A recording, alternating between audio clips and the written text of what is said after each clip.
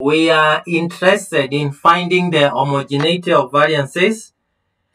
And we have three libraries. We have the diverse, we have the fallen, and also we have the CAR. And the first thing we want to do is we want to read through our data. So I want to view my data. And in this data, I'm interested in the financial literacy. I want to see if the variances of this, when I compare them to the income one, they will be homogeneous. Why? Then I say financial literacy. It tells me that I have three categories.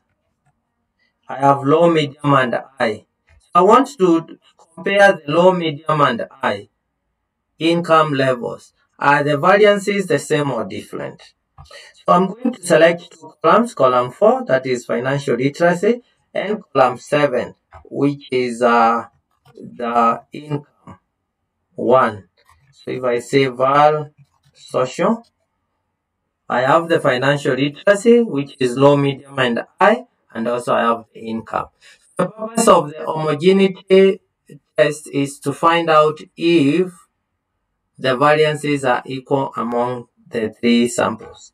So I'm going to use the Levine test, and that's my data. I'm going to compare the income and financial literacy. And according to the Levine test, what we normally have to keep in mind is this. The null hypothesis, which I can put a comment here, the null hypothesis, we say that variances are equal. When the variances are equal, we are saying that they are homogeneous. And then the alternative, then they are not equal, meaning they are not homogeneous. So let's find the p-value is greater than 5%. So it means that the findings are not statistically significant.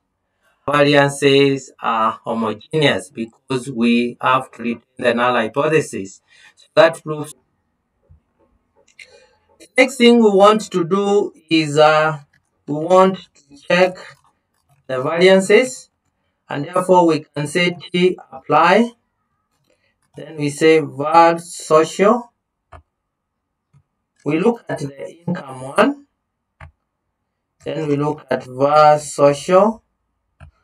We look at the financial literacy.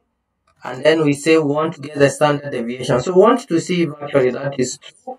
And you can see that for the low financial literacy level respondents, the variance, the standard deviation was 17,761. For the medium was 17,220. And for the 17,971, helping us to see that the variances for the three categories were homogeneous. But it doesn't mean that because the variances were homogeneous, it does not automatically tell us that they were earning the same amount of money, because we could also check on the mean and see if they were earning the same income. And we see that the low income earner, the people with low respondents with low financial literacy had an average of 67,000. The medium was 64,000 and the high was 66,000, which was not a very big difference between them. And therefore, that is how you test for the homogeneity of variances if you have three factors or more in the data set that you are dealing with.